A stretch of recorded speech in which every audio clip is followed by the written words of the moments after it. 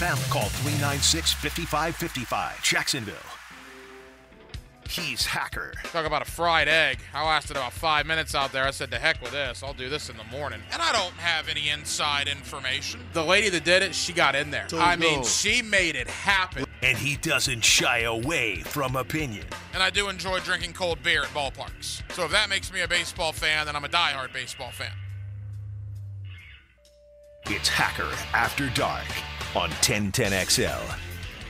And a very good Thursday evening to you, Jacksonville. It is Hacker After Dark, 1010XL, 92.5 FM, coming to you live from Mr. Chubby's Fleming Island. Are you kidding me?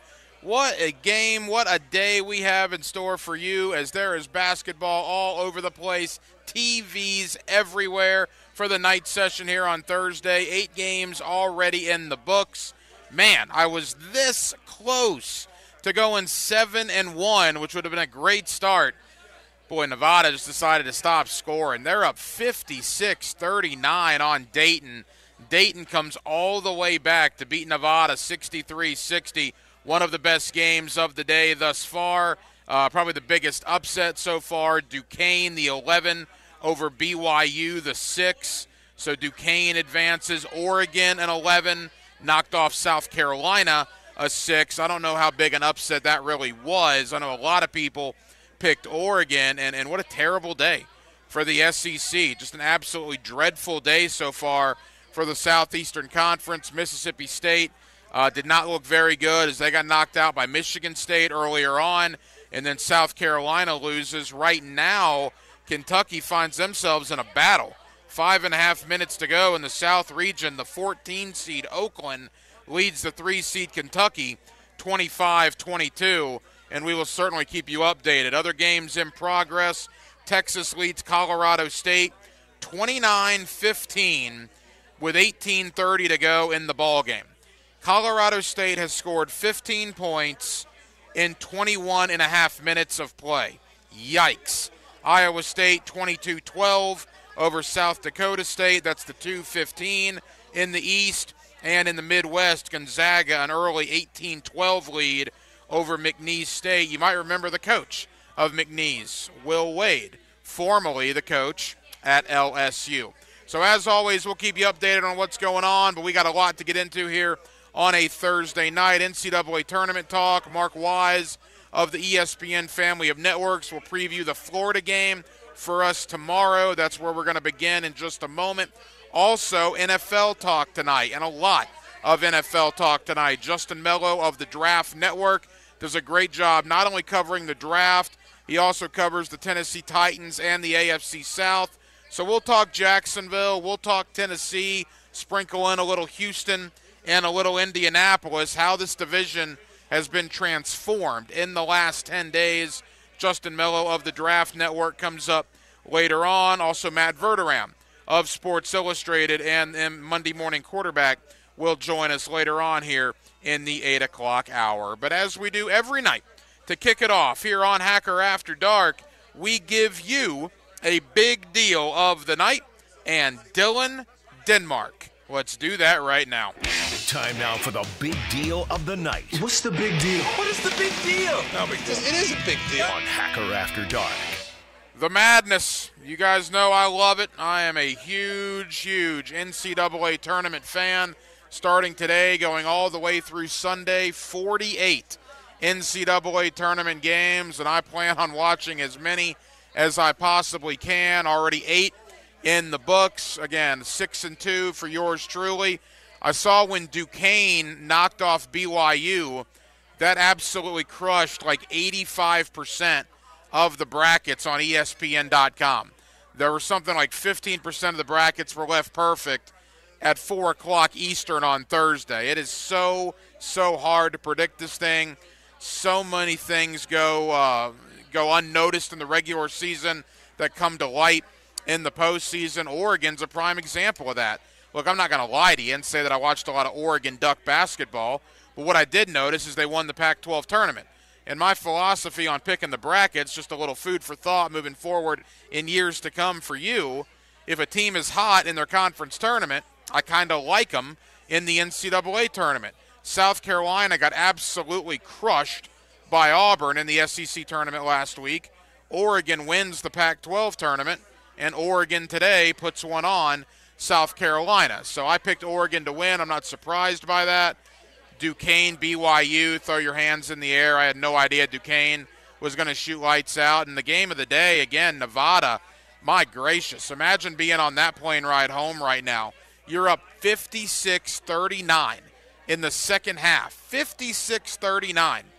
And you get outscored 24-4 to end the game and to end your season as Dayton comes back and wins it 63-60 over Nevada. So bad loss for the Wolfpack. That put a second loss on me. Right now, Texas up 12 on Colorado State. Oakland still up 3 on Kentucky. 3.5 minutes to go in the first half. Iowa State an early 8-point lead on the Jackrabbits of South Dakota State.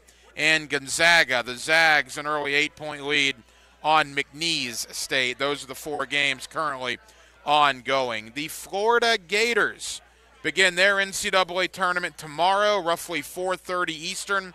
They'll start 30 minutes after the Marquette game goes final, and Florida now knows their opponent, Colorado. Colorado beats Boise State last night, so it will be Colorado out of the Pac-12, or soon to be the Big 12, final year of the Pac-12, and the Florida Gators. And as far as Florida goes, look, I've said this all week, and I continue to believe this. To me, the year has already been a success. Has it been an overwhelming success? No. I think that would only come with a couple of tournament victories. But Florida has missed the NCAA tournament now for a couple of years. They're finally back in the NCAA tournament after Todd Golden had a lot of questions at the midway point of the year. Remember, Florida started 1-3 in conference play, and a lot of people, including myself, were starting to wonder about Todd Golden. A lot of those questions have been answered. Golden turned them around, got them into the NCAA tournament as a 7 seed. Again, Colorado tomorrow. Here's my thought on Florida. A win tomorrow and everything else is gravy. Now, if you lose tomorrow, there'll probably be some disappointment because you lost to a lower seed that had to play less than 48 hours ago in the first 4 in Dayton. But if you beat Colorado tomorrow, I don't expect anything else from the Gators because odds are then you're playing the 2 seed Marquette in Indianapolis, a 7 versus a 2. Florida probably is not supposed to win that game, and I like Marquette to knock them out, as a matter of fact, in the round of 32.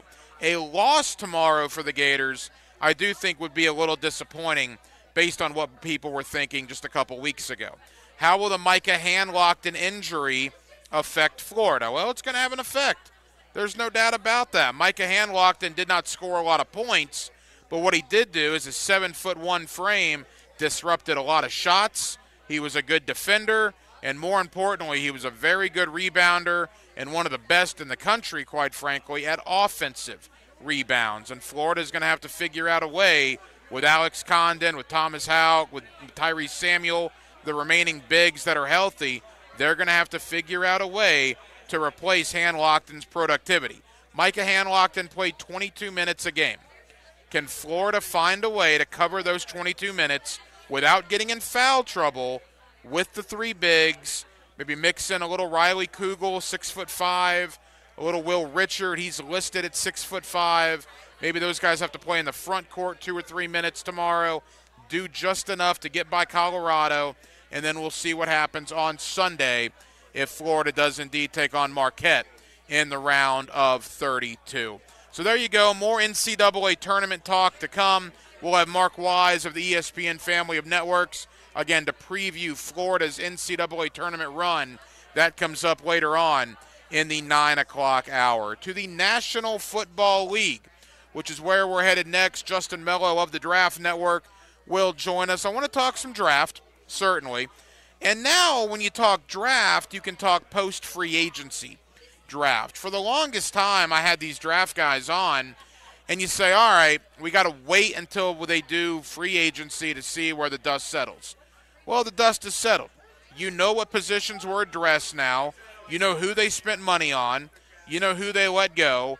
It's starting to get easier to maybe pinpoint a position or two that the Jaguars will target in the NFL draft next month. So Justin Mello of the Draft Network not only will talk wide receiver with us when it comes to Jacksonville, we'll talk defensive back with us when it comes to Jacksonville, because I believe right now, aren't those two probably the positions you're looking at in round 1 and or round 2?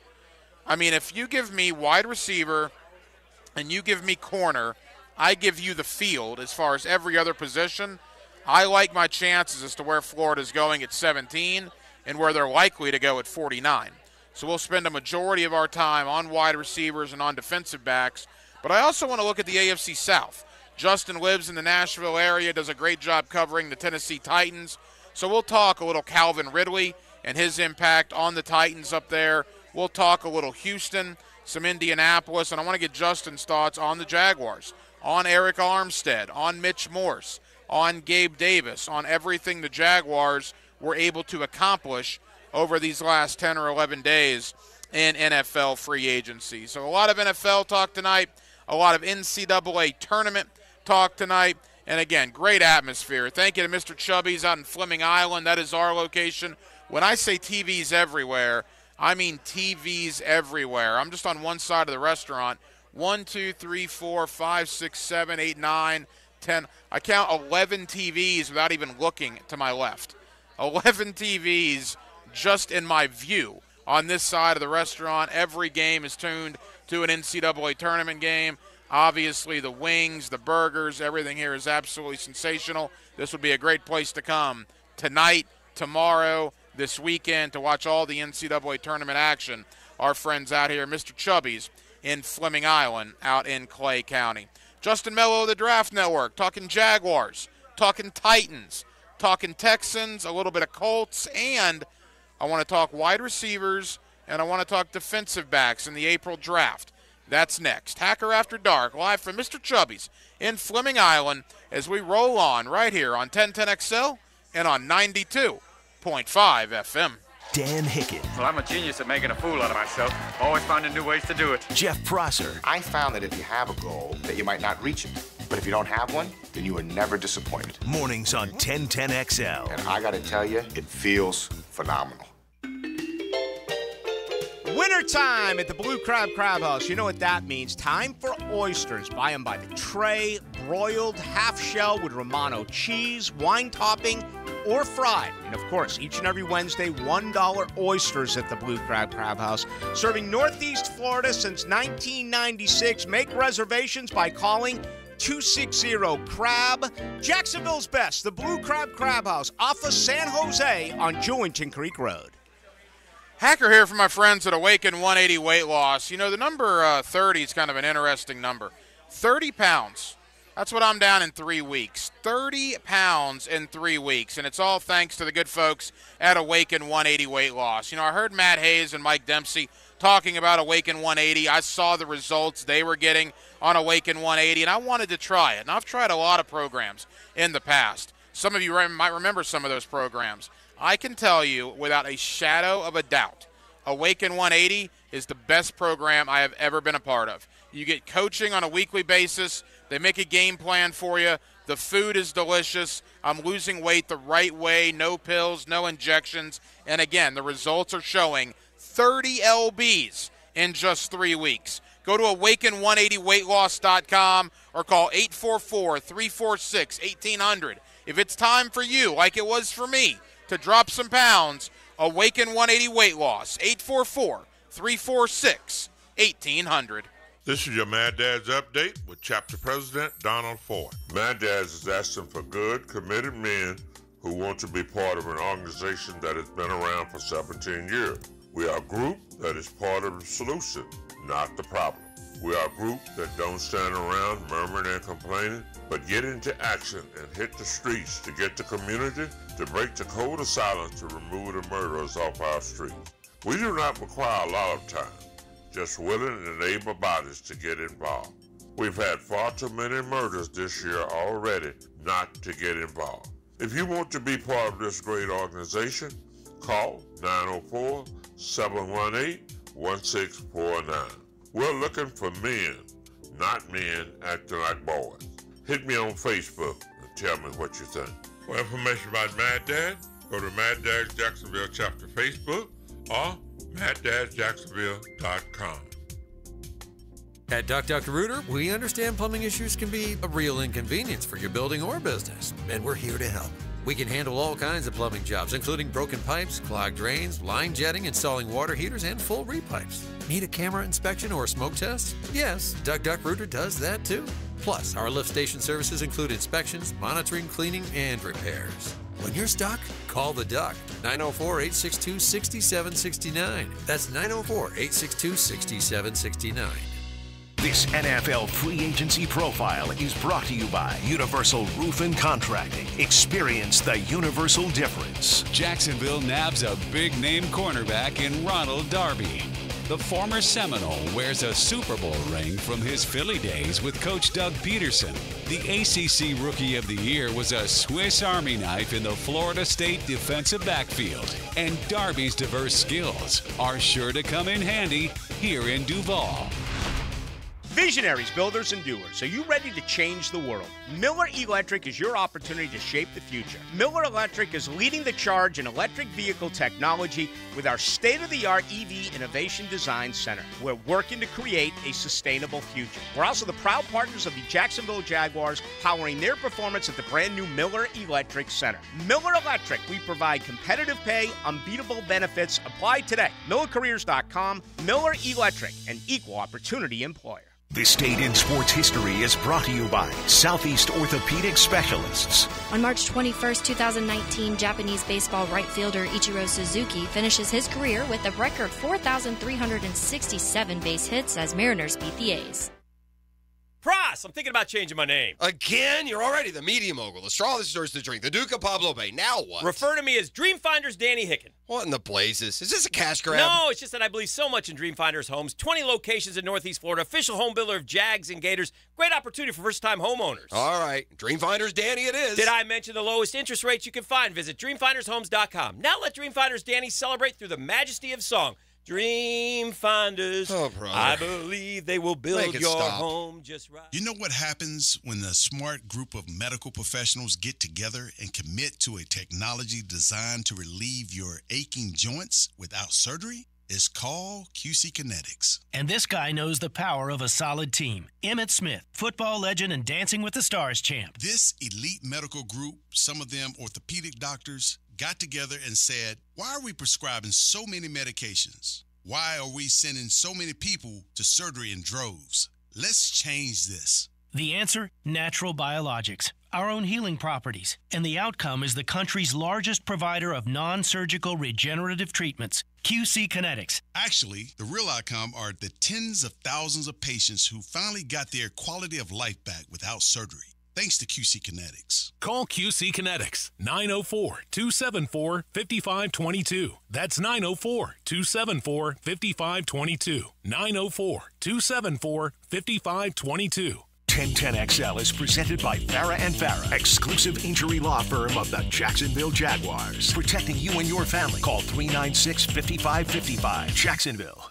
Let's ring up another guest on the All-Pro Roofing phone line. Back here on 1010XL and 92.5 FM in the city of Jacksonville. We are glad you are with us. Boy, it's been a very active couple of weeks in the AFC South. A lot of teams making a lot of moves. Indianapolis keeping their own. Houston has certainly added a lot of pieces, including Danielle Hunter, and both Jacksonville and Tennessee, probably the two most active teams in free agency. Let's talk about it with Justin Mello, he of the Draft Network. He also does a great job covering the Tennessee Titans, and he's always kind enough to join us here on 1010XL in Jacksonville. Justin, how you doing? I'm doing well, Ryan. Appreciate you for having me on here. It's been certainly an interesting period here between for the Jaguars and the Titans. Some of that head-to-head division battle seems to also be occurring in free agency, so it's been fun. Yeah, again, Tennessee and Jacksonville, two of the most active teams.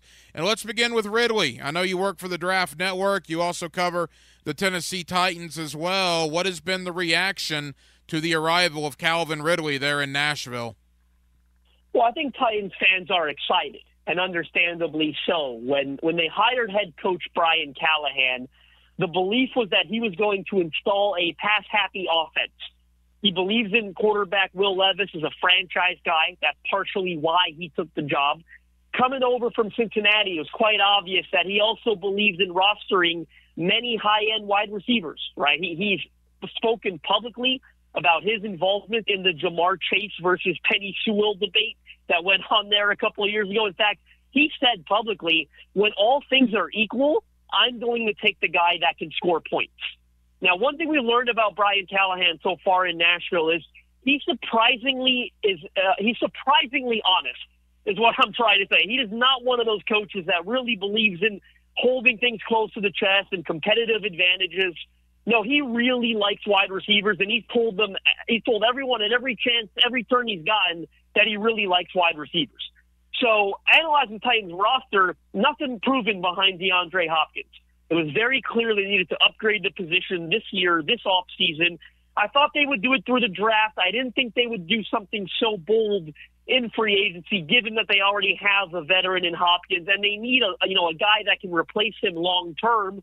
That's not going to be Calvin Ridley, who's about 29 years old, isn't a dominant X boundary type, will fit in really nicely at the Z position and will give them some downfield speed that DeAndre Hopkins doesn't really have at this point in his career.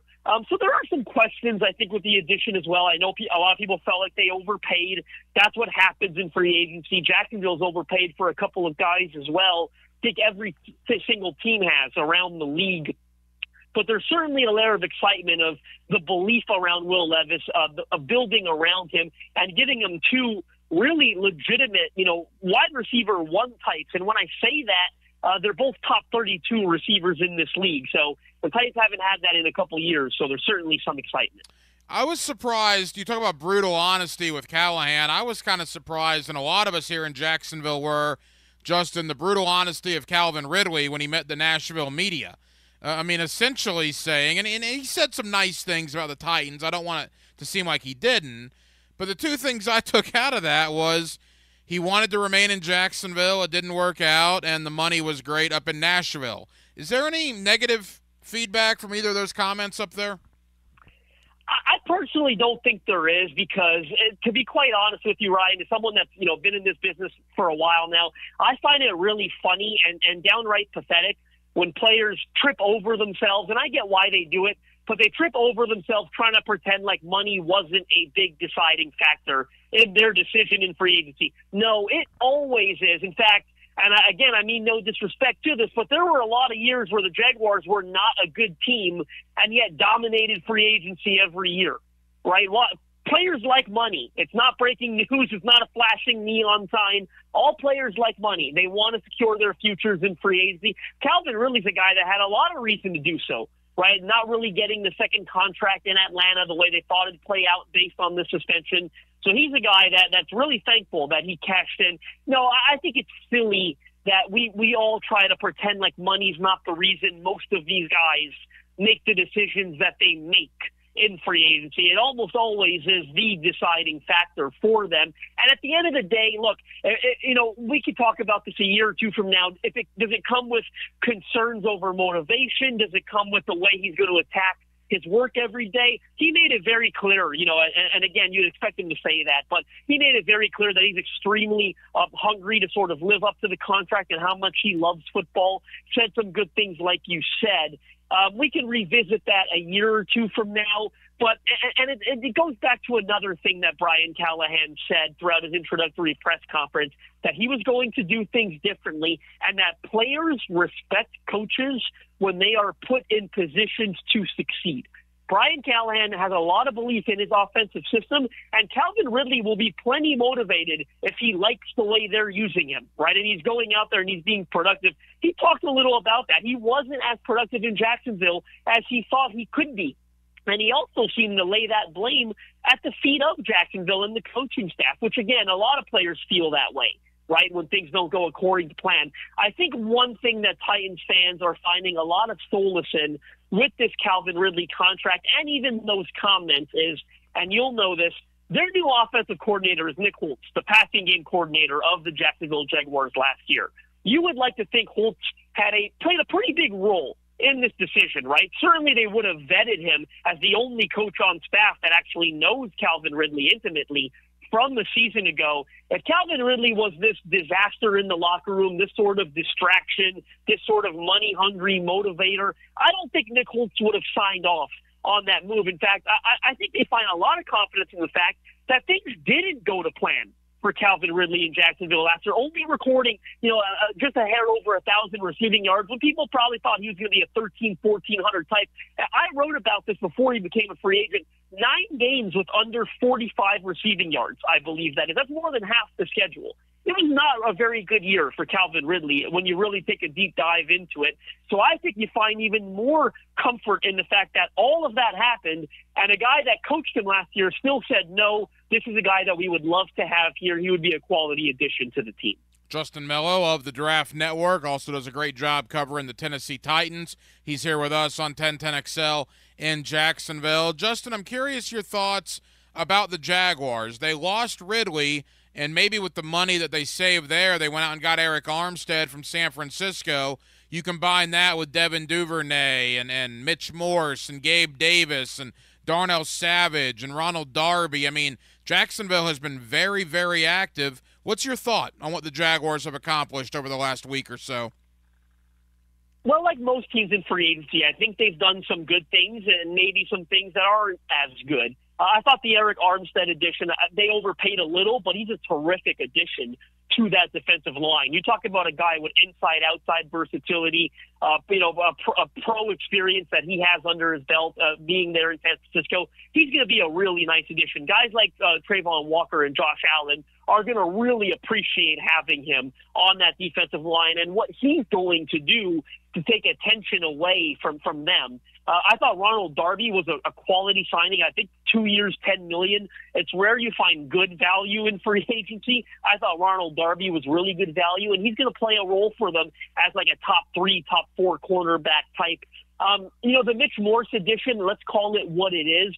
I think it already is essentially Jacksonville admitting defeat on Luke Fortner, right? A top 65 pick that started at center last year and struggled. Well, now they go out and get a veteran center with a lot of experience under his belt. I think Mitch Morse will give them better play in 2024 than Luke Fortner gave them in 2023. The Gabe Davis edition, it was one I was a little iffy on. You appreciate the ability to stress defenses vertically. The contract, although I know you can't take these things at face value, thought it was a bit of an overpay at 3-year, $39. They'll have an out before that point, of course. It didn't really reach its potential in Buffalo. I thought a great opportunity playing in an offense with Josh Allen and opposite Stephon Diggs. I thought that, the problems with drops was constantly there. Didn't think he met his performance ceiling. And I also think he gives them, something somewhat similar to what Christian Kirk gives them. So I thought that was a bit of a curious addition.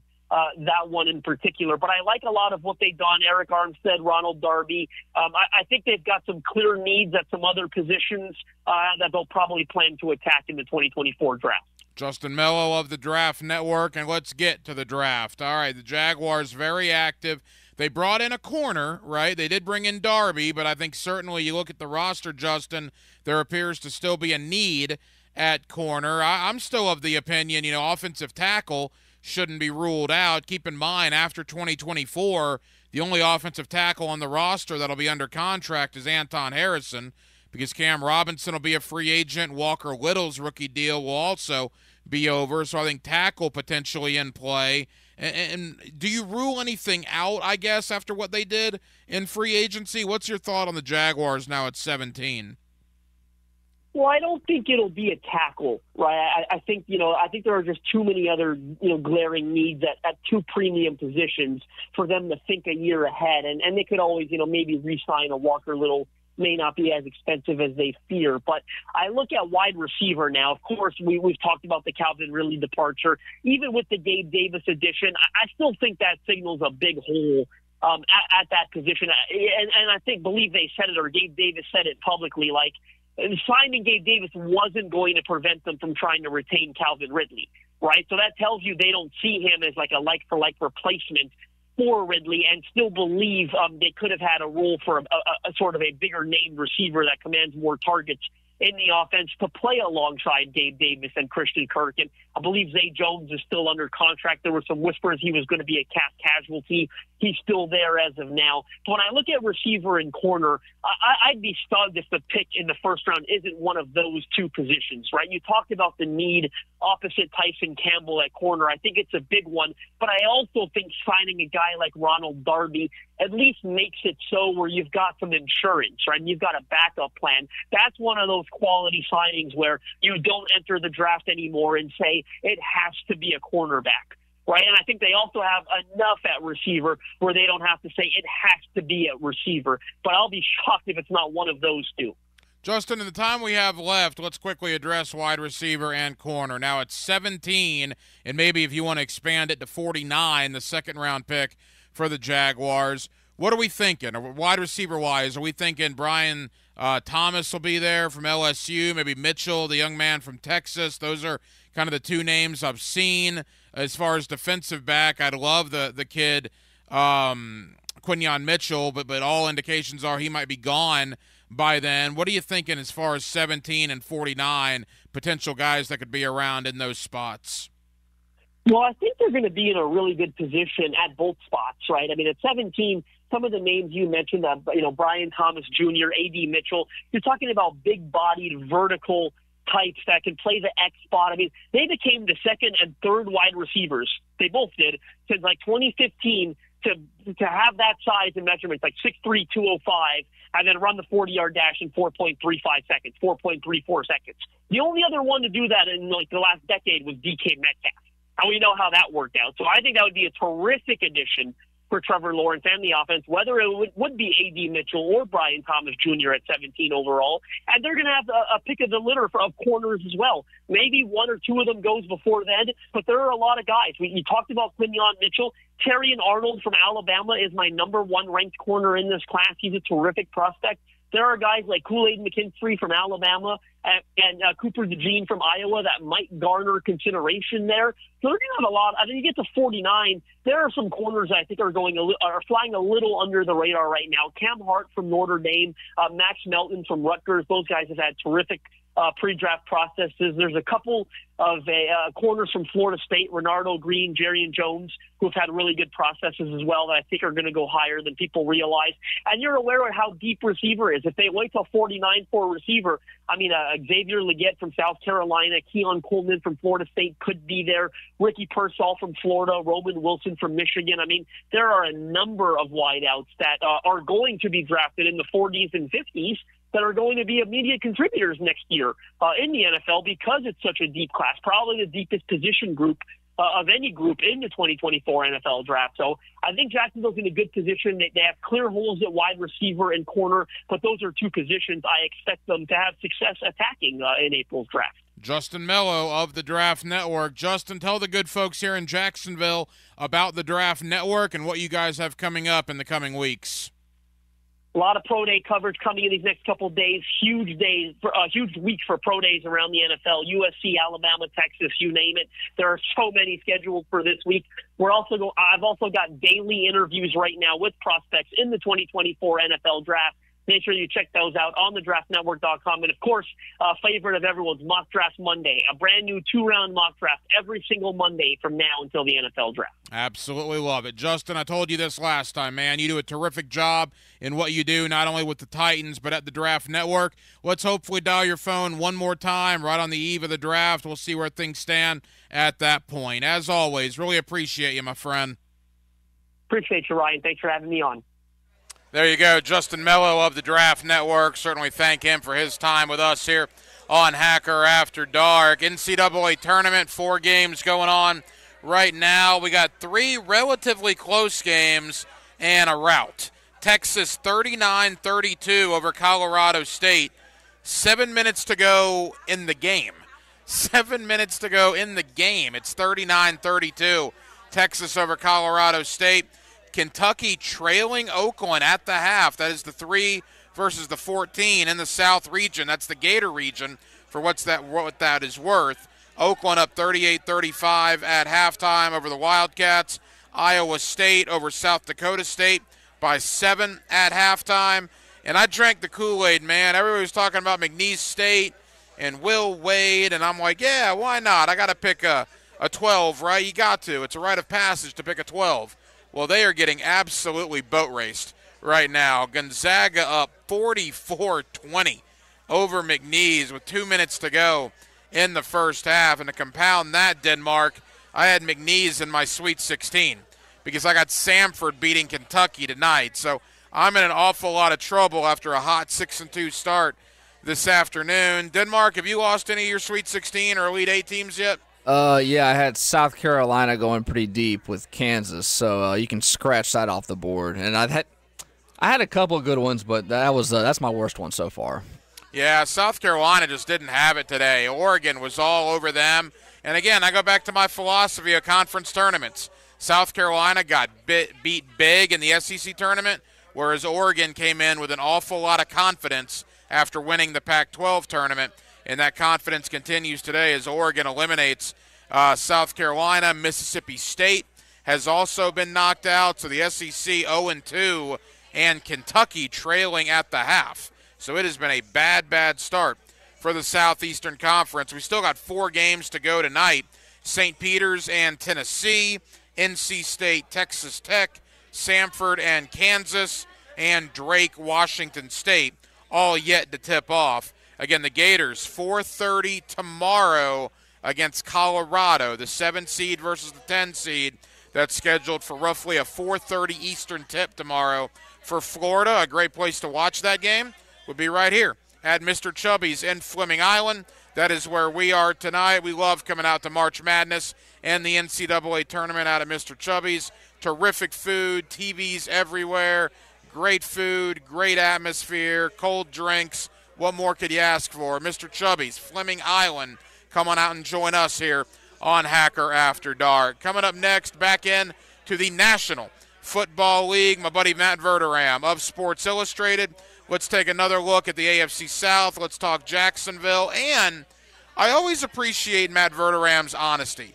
One of the things I love about having him on is he doesn't sugarcoat a whole lot. And let's just say this, he was not very high. In fact, he really did not like one of the Jaguar free agent signings. Listen to what he says, hear him out, and then get your opinion. That's next on the Thursday night edition, live from Mr. Chubby's in Fleming. It's Hacker After Dark. Now you can watch 1010XL. Oh, you've worked in television? No, but I watch a lot of it. Search 1010XL Video, all one word, on YouTube to watch shows, podcasts, and more. How's Wingstop sound? Crispy, juicy, classic wings. Made to order, cooked to perfection. And sauced and tossed in those 11 soul-satisfying flavors. Paired with hand-cut seasoned fries, house-made honey mustard, blue cheese, or signature Wingstop ranch. And, of course, spicy Cajun fried corn. I think you've heard enough. Get your flavor delivered at wingstop.com. Rick Ballou for Carlson Dental. You know, I've been telling you this for quite some time because it's true.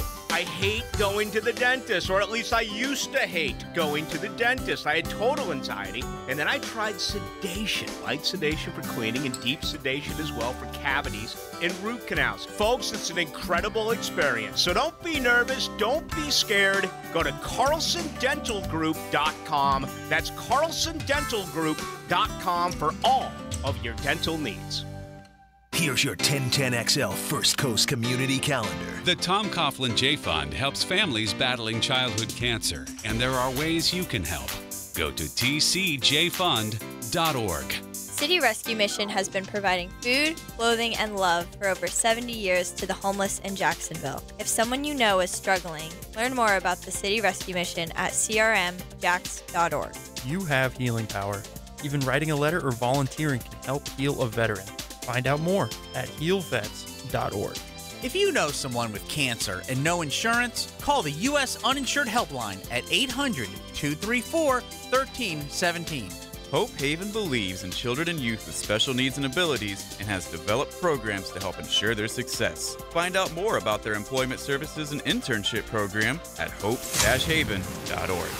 If you're involved in a community event and you'd like us to help spread the word, find out how at 1010XL.com. Imagine driving a late model Corvette, BMW, Mercedes, Lexus, Honda, Chevy, Ford, and more, all at a fraction of the original sticker price. Visit Vaughn Motor Group's indoor showroom and browse a great selection of dream cars that are inspected with warranties. Before you make your next auto purchase, check out Vaughn Motor Group on San Jose Boulevard or at vaughnmotorgroup.com for a complete inventory listing. If you can dream it, you can drive it at Vaughn Motor Group. Start your Saturday with a whiff of the great outdoors. Captain Kevin Favor here with Captain Kirk and Jeff Lagerman. We bring you the fresh air of the great outdoors. On the Nimnit Outdoors Show, presented by Duck Duck Rooter Plumbing and Septic Services on 1010XL. Instant Keys. You don't have to go to the dealer. Instant Keys comes to you. Call 904-722-1111. Instant Keys saves the day if you've lost or broken keys. They can program new keys and remotes for nearly every make and model of vehicle at a fraction of the dealership cost. Fast, honest, and reliable locksmith service. Call Instant Keys, 722-1111.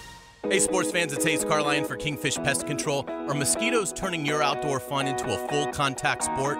Time to call in Kingfish Pest Control. I can tell you from my own experience, they are the MVPs of mosquito elimination. See for yourself. Call Kingfish Pest Control today and get an unbeatable 50% off your first treatment. That's right, sign up for a full season of lockdown coverage and get 50% off your first treatment. Don't let mosquitoes steal your home field advantage. Reclaim your yard with Kingfish Pest Control. This is Keith Catlin for Catlin Truck Accessories, and we are so blessed to be in business for over 100 years. Over 100 years of the best product and customer service means you can count on Catlin. From roll-and lock bed covers to Lear toppers to cam locker toolboxes, Catlin Truck Accessories has you covered when it comes to your truck or van. We do those too. Got a fleet of vehicles? We can outfit them all. Who can you count on? Count on Catlin. One name, one location, 100 years, you can count on Catlin. Have you or someone you care about been arrested or had their driver's license taken away? I'm Susan Cohen, and I work with David Robbins at the law firm of Epstein & Robbins. We are experienced fighters for those charged with DUI and all criminal offenses. I've been named the best DUI attorney in the state, and David has been named the best criminal defense lawyer in Jacksonville. In your battle with the justice system, there is only one thing you need to know.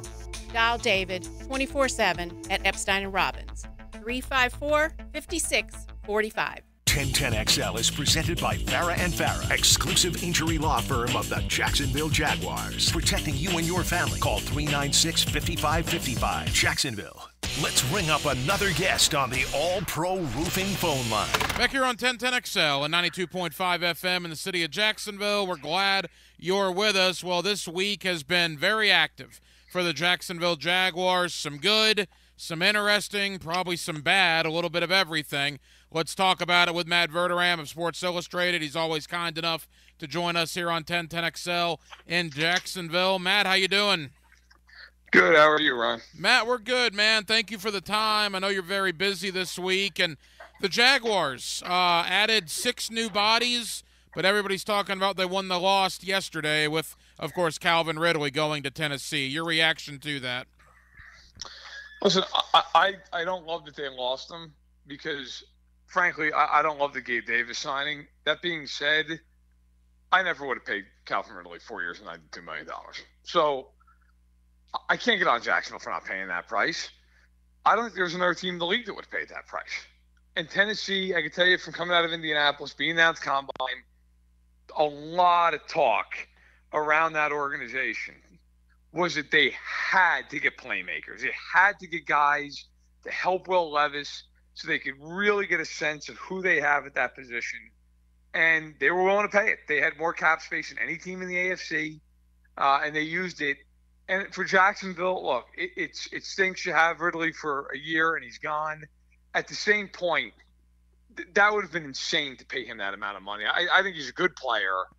He's not worth $92 million. Yeah, it was a cash grab for Calvin. He's going to be 30 in December. This is his probably one and only time at being a big-time free agent. He and his agent's credit, he cashed in. Back to Gabe Davis. I know you were somewhat critical on social media, and you just reiterated it here. What about Gabe Davis to Jacksonville do you not like? I think he's fine But to me, I'd rather they just go draft a receiver.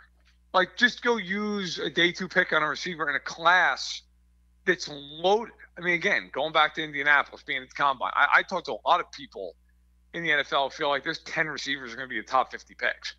I mean, it is just a ridiculously strong class. And I think, look, you have Kirk, you have Zay Jones, you have Evan Ingram, you have Travis Etienne. You know, you and I have talked in the past. I just feel like you need to fix the defense. The defense is where the attention needs to be paid. Now, granted, they made some additions on defense. I understand that. They're bringing Darnell Savage and everything else. But I just feel like that's the area where if you were going to spend there. I love the Mitch Morse signing. That was one of my favorite signings of the entire free agency period. I love it. I think it's a great fit. I think he's a great player. But the Davis signing, Davis, his entire career has been a guy. He will have 3 or 4 games this year where he goes nuts and he has 130-plus yards, a touchdown. And he'll also have 10 games where he'll not have a catch, and he'll completely disappear. I just don't like that for Jacksonville when, to me, there were other areas of the team they could have spent that money on. Matt Verderam of Sports Illustrated. Matt, one of the comparisons, Christian Kirk in Arizona was buried behind DeAndre Hopkins. He comes to Jacksonville and flourishes. Could you argue Gabe Davis was buried behind Stephon Diggs in Buffalo? I wouldn't make that argument. Look, Davis had plenty of opportunity in Buffalo. And if you really look at it this past season, Diggs was awful the last 3 months of the year. I mean, awful. Like, you go look at his game logs, Stephon Diggs pretty much performed like a number 3 wide receiver. He did not do much. And so I don't think you can make the case that, you know, Davis was kind of just buried behind him. I mean, in fact, at the end of the year, he was getting more snaps than Diggs was. And he really didn't do much. Look, I don't think they could have allocated that money better elsewhere. Matt Verderam of Sports Illustrated here with us on 1010XL in Jacksonville. Matt, you said you love the Mitch Morse signing. What about Mitch Morse do you like? Everything. Look, he's a veteran. He's worked with elite quarterbacks before. He's been in Doug Peterson's offense when they were both together in Kansas City, and Peterson was the OC. He's a smart player. Early in his career, he had some durability issues. He's been pretty durable in recent years. I just think, look, Jacksonville, the interior of that offensive line has been an issue. And while you could still say, hey, look, maybe there's an improvement to be made, or, you know, here or there at guard, like, I really think Jacksonville fixed its center issue. He is a really, really good football player, and he has been for a long time. You know, he was the guy who got drafted in the second round, and a lot of people, when he got taken in the second round, were like, why? Why is he? I mean, he was not projected to be a second-round pick, and he has turned out to be fantastic. I think, like I said, he is one of my favorite signings. Jacksonville kind of polarized me this past week because they had some signings I really wasn't a fan of. They also had some signings that were some of my favorite. I love the Duvernay signing. I think that's a great signing. You know, he's one of the better special teams players in the league. He can give you a little something on offense. So it's kind of just been funny with Balky. I feel like I've either really liked the move or I've been really critical of the move. On defense, Rayshawn Jenkins and Darius Williams out, Darnell Savage and Ronald Darby in. I mean, is that a push in your opinion? Yeah, about. The problem with, look, so the Savage move, I don't dislike it. My only critique of it would be the Packers went into this offseason saying our biggest problem last year was safety. We've got to address it.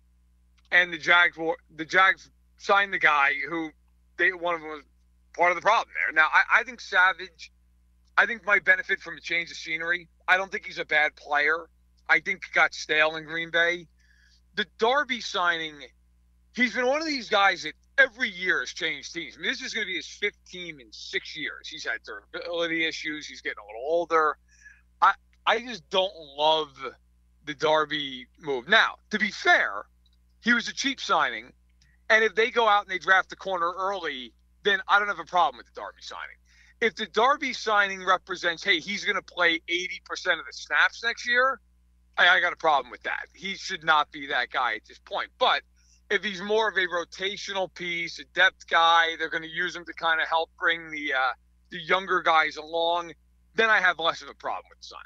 You mentioned Duvernay from Baltimore as well. Do you feel he's a younger, maybe a little bit better version of Jamal Agnew?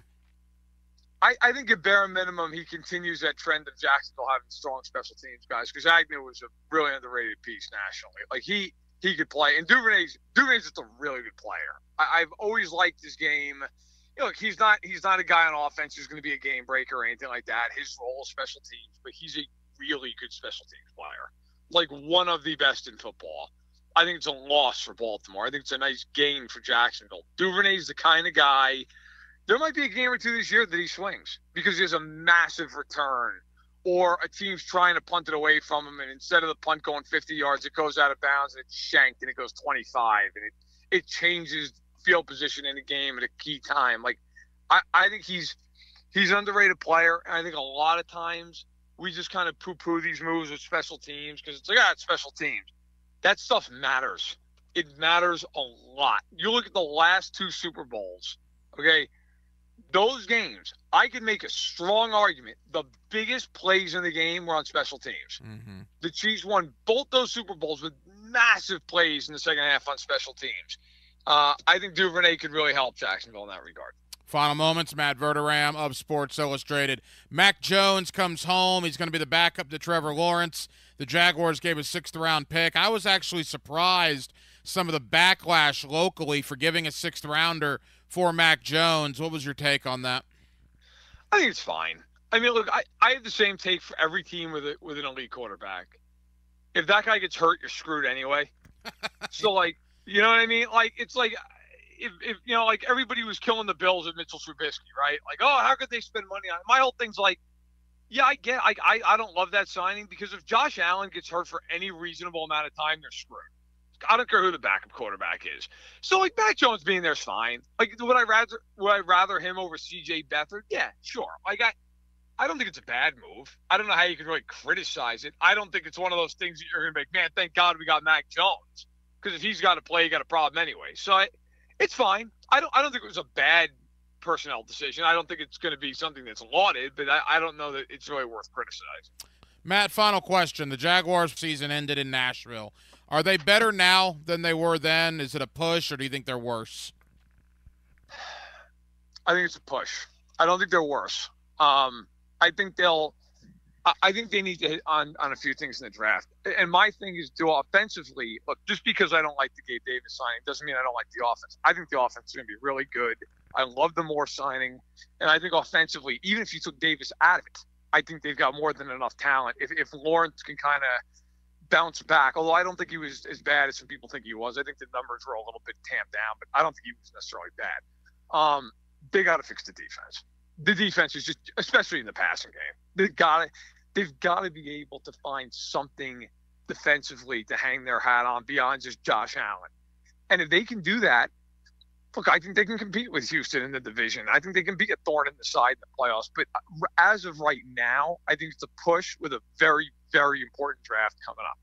Matt Verderam of Sports Illustrated. Matt, I know you're slammed this week. Thank you for giving us a couple of minutes, brother. We certainly appreciate it. You got it, Ryan. Anytime. There you go, Matt Verderam of Sports Illustrated here with us on Hacker After Dark. And I'll give Matt credit. I mean, he doesn't sugarcoat it. He just said he does not like the Gabe Davis signing. I respectfully disagree with him. I really like the Gabe Davis signing. I think Gabe Davis is a guy, look, he's not even 25 yet, right? He turns 25 next month, so he'll obviously be 25 for the season. He's already got 27 career touchdown passes. I think people look too much at the yearly catches, right? People are focusing that he only had a max of 48 catches in his time at Buffalo in 1 year. Well, you could say the same thing about Christian Kirk, right? Christian Kirk was never a 1,000-yard receiver until he became a 1,000-yard receiver. And now that conversation is completely gone. So if Gabe Davis can stay healthy, I think he is going to be a valuable addition. Is he Calvin Ridley? Probably not. That's why I still think wide receiver is very much in play for the Jaguars. But go back to that 2022 run, the run to the divisional playoff. You didn't have Calvin Ridley, right? You had Marvin Jones, Zay Jones, and Christian Kirk. And your guys stayed healthy. This year, if you have Gabe Davis, Christian Kirk, and a healthy Zay Jones, and you add somebody in the draft, well, who knows? It doesn't have the appeal that Calvin Ridley had coming into last season. But again, I think Zay Jones is a big factor here because he was hurt basically the entirety of last season. I mean, Zay Jones was healthy for what? Legitimately healthy for 2, maybe 3 games all year. We saw what a healthy Zay Jones looked like in 2022 alongside Christian Kirk and Marvin Jones.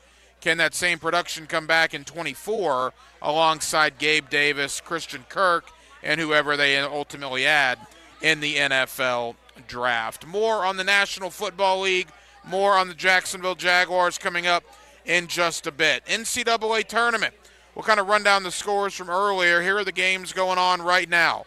Texas is about to eliminate Colorado State. Texas up 11 with less than 20 seconds to go. That game is over. So Texas will advance to round 2. Oakland, the 14 seed in the South, 12 minutes to go. They have a 4-point lead on Big Blue on the Kentucky Wildcats, 53-49 Oakland.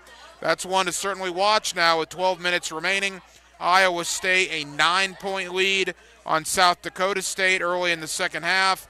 And Gonzaga up 23 on McNeese at halftime, 48-25. Again, you still have 4 games that haven't even tipped off tonight.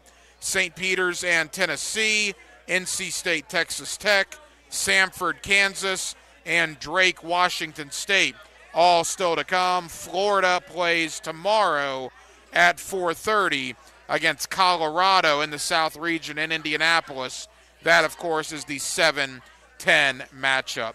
We'll come back. We'll get into college football a little bit with Mike Huguenin. That comes up in less than 20 minutes. Also, Mark Wise of the ESPN family of networks will join us to give his opinion on Florida and what they need to do moving forward now without injured center Micah Handlockton. We're live at Mr. Chubby's. Fleming Island is our location. Mr. Chubby's is absolutely terrific. We were out here last year for March Madness. We're glad to be back. The food smells great. The beer is cold. Burgers, chicken, you name it. TVs everywhere. Every TV tuned into an NCAA tournament game. It is a festive atmosphere out here in Fleming Island. A great place to come tomorrow, Saturday or Sunday, for all your NCAA tournament action. Coming up next, a little NFL, a little college talk. Again, Mike Huguenin, less than 20 minutes away, talking spring football here on 1010XL and 92.5 FM. It's Hacker After Dark. He's 1010XL's best offensive lineman. Whoa! Sorry, 71. For real? Leon Searcy. He's just getting his game back. Noon to 1:30 weekdays. Tell me they got that in slow motion. On 1010XL. Baloo here for Smoonez Vision. Why Smoonez Vision? Well, I've been with Dr. Neil Smoonez now since I got back to Jacksonville in 2006. 37 years of experience he has. Smoonez Vision is a family organization that focuses on personal high-quality medical and surgical eye care. Dr. Catherine Smoonez is fellowship-trained in cornea and cataract surgery and all refractive surgery. Combined, that's 30 years plus in laser eye surgery. Visit SmoonezVision.com today. Care you can see. Ready to spice up your Wednesday? Head to Players Grill for Wing Wednesday. Enjoy mouth-watering wings for just 75 cents each. Plus, make it a happy hour all day long. Cheers to unbeatable deals and good times. Players Grill, where the neighborhood meets. It's March basketball. That means a host of top teams will be competing for the NCAA title. When it comes to commercial painters, there's also some healthy competition out there. Jason Parker with Performance Painting. To help you know the right questions to ask any painter competing for your business this year, visit performancepaintingjacks.com. Or if you're ready for a friendly quote, give us a call and ask about our free pressure wash promotion for your next project. Performance Painting, quality coatings applied with pride. Performance Painting.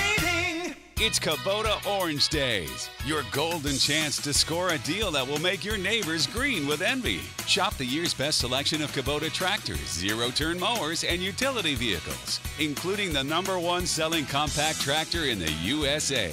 And get the year's best deals, like 0% APR for 84 months, or up to $3,300 off L3302 tractors. Coastal Equipment on New Kings Road and in McClenny. Coastal Equipment. I'm here with Danny Van Sickle, Director of the Electrical Training Alliance. Danny, tell me about your program. Hey, Rick, we're a 5-year electrical apprenticeship. Our students start out making over $40,000 a year, and right now graduate making over $90,000 a year, including benefits. There is no tuition or no student debt. You just have to apply and get accepted. Did you say no tuition and no student debt? You heard that right, Rick. Once you're accepted to the program, your only cost for the books and the course fees. About $800 a year. That sounds like an amazing opportunity. How can I learn more? Just go to etajax.org, and you can apply there. Apply by May 23rd. When is the best time to buy a Yamaha Wave Runner? Right now. Make a splash this summer on a new Wave Runner from Ride Now Power Sports. No matter how you like to ride, Ride Now Power Sports has the model to fit your style. And for a limited time, receive a 5-year extended warranty on select new Yamaha Wave Runner purchases. Maximum fun, now with maximum protection. Only at Ride Now Power Sports in Jacksonville, 6407 Landing Boulevard, or online at ridenowjacksonville.com. Hey, Hicken here. You know I'm a hometown guy. There's nothing like home in Jacksonville, Florida. What a great place to live. Spring is here and everything is green and blooming. But that means I'll have to cut the lawn soon. It also means that we'll need to do some deep cleaning inside the house. That's where Zero Res comes in. Zero Res can clean your tile grout, the carpets, the area rug, furniture, and more. Right now, they're offering 25% off tile and grout cleaning. Zero Res, man, spelling forwards or backwards. The right way to clean. Zero Res.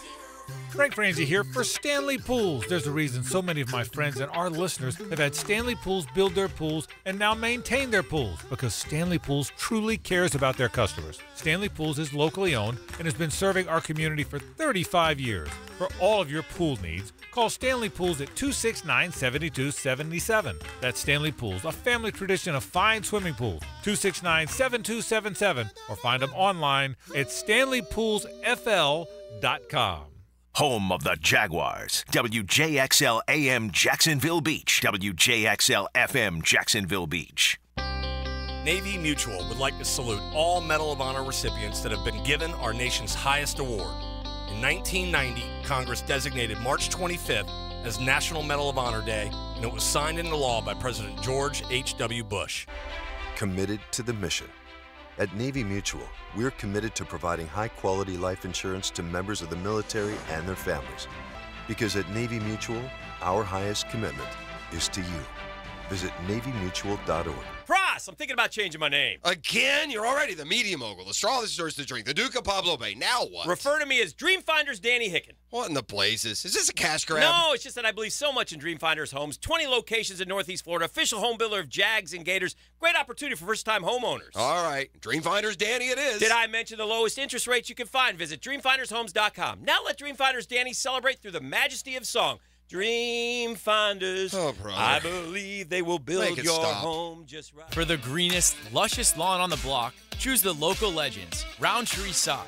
Don't just settle for ordinary. Let Roundtree Sod deliver you a picture-perfect lawn. To get a free estimate, call 7414-SOD. 7414-SOD. 1010XL is presented by Farah & Farah, exclusive injury law firm of the Jacksonville Jaguars. Protecting you and your family. Call 396-5555. Jacksonville. Hacker After Dark on 1010XL. 1 hour down, 1 hour to go. Hacker After Dark on a Thursday, live from Mr. Chubby's in Fleming Island. 1010XL 92.5 FM. Mike Huguenin less than 15 minutes away as Florida, Florida State, Miami, and Georgia all in the midst of spring football practice. We'll also have Mark Wise of the ESPN family of networks to preview Florida and their tournament run that begins tomorrow. He comes up later on in the 9 o'clock hour. Back into the National Football League. You know, we've spent so much time on the Jaguars, on the guys that came in, obviously Calvin Ridley departing, that when you look around the landscape of the NFL, was absolutely crazy.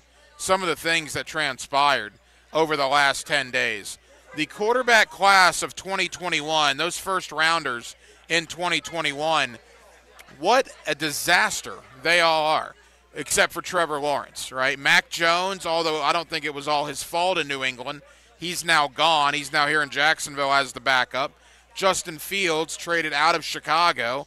He's now in Pittsburgh. Trey Lance, long gone in San Francisco. He's now in Dallas. I continue to say San Francisco is getting away with one of the worst trades ever made.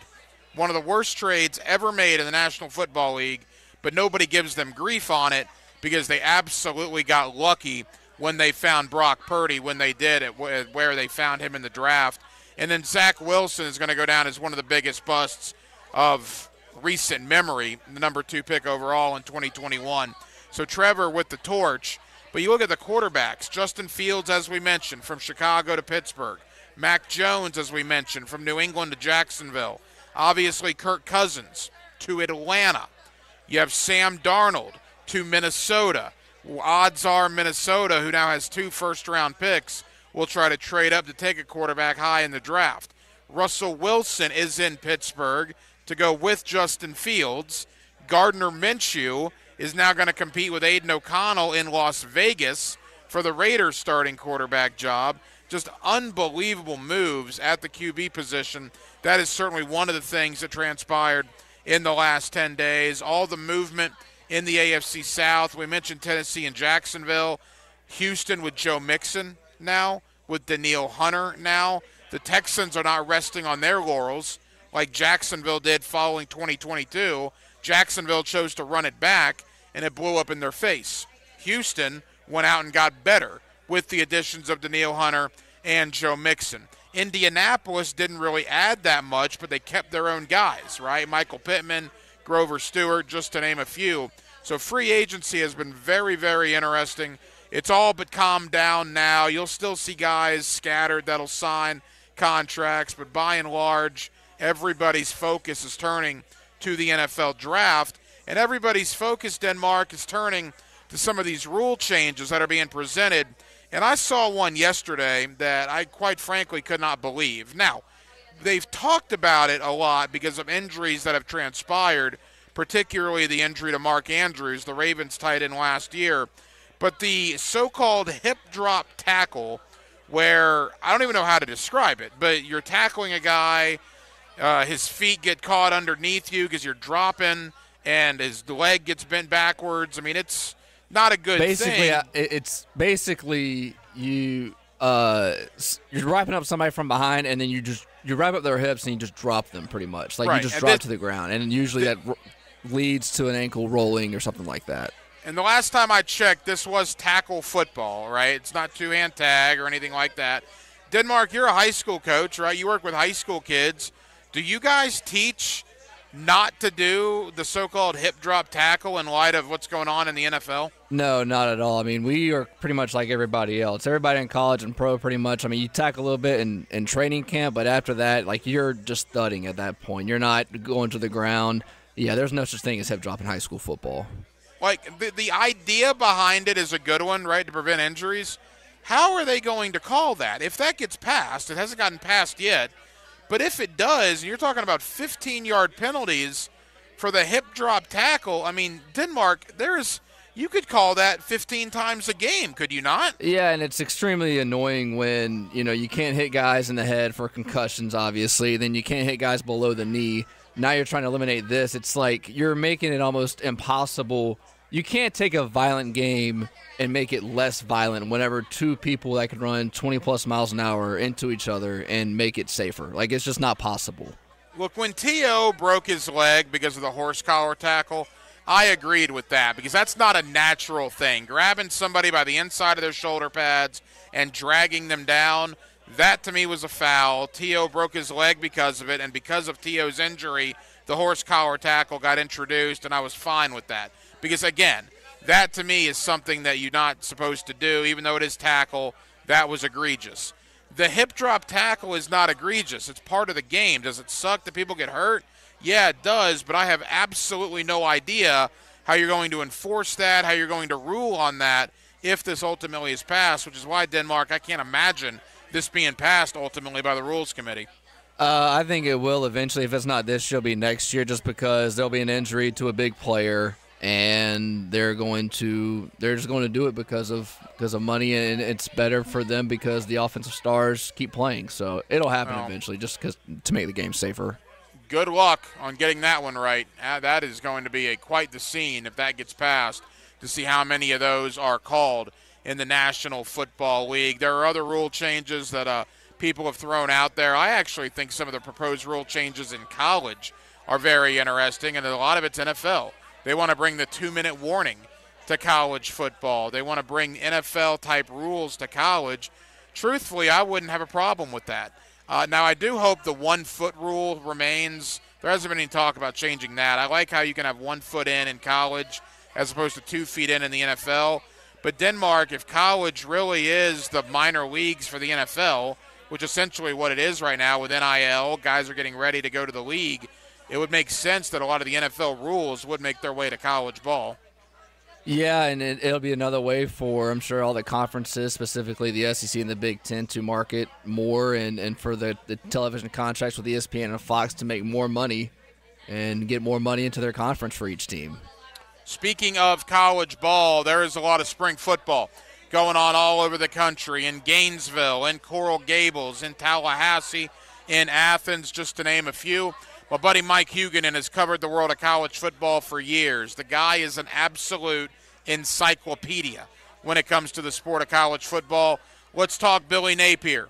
Let's talk Mike Norvell. Let's talk Mario Cristobal and all points in between. A little college spring ball on a March Madness Thursday, live from Mr. Chubby's in Fleming Island. Hacker After Dark on a Thursday. Mike Huguenin joins us next here on 1010XL and on 92.5 FM. Let's ring up another guest on the All-Pro Roofing phone line. Back here on 1010XL and 92.5 FM in the city of Jacksonville. We are glad you are with us. Spring football going on all over the country, and that includes right here in our area with Florida, Florida State, Miami, and Georgia all getting after it. Spring ball going on in those 4 locations. Let's talk about all of it with a guy that has forgotten more about college football than I'll probably know. He is an encyclopedia when it comes to the sport. That's my buddy Mike Huguenin. He's covered it for years, and he's always kind enough to join us here on 1010XL in Jacksonville. Mike, how you doing? I am doing quite well. It's interesting to be talking football during the height of March Madness, but yeah, this is frankly a very important spring for Florida, Florida State, and Miami for varying reasons. You know, and when you go to the Gators, Mike, let's begin there. Year 3 for Billy Napier. We know what that schedule is coming down the stretch here when you get into August. Obviously, it's brutal, and we'll have you on plenty of times before then. But in totality, a lot of new players, a lot of new coaches on the staff. What have you made of this offseason so far for the Gators? Yeah, I think that's why this is such an important spring for Napier. There is a bunch of new guys on staff. They have to get acclimated to each other and to the players, and to, you know, they all came in from different places, so there's an acclimation period. I think that if you look at Florida offensively, there's some potential there. Defensively, I think the biggest issue last year was they were extremely young and the depth was unproven. I think that will be a little bit different this year. But I think offensively, obviously, Mertz comes back. Mertz had a really good season last year. He was 3rd nationally in completion percentage. Florida's offense doesn't really incorporate much of the deep ball. I think that needs to be tweaked. They need to find a go-to receiver this spring. Is that going to be Eugene Wilson? Or is it going to be Shimrei Dike, the transfer from Wisconsin, who has worked with Mertz before? The offensive line has a new coach in there.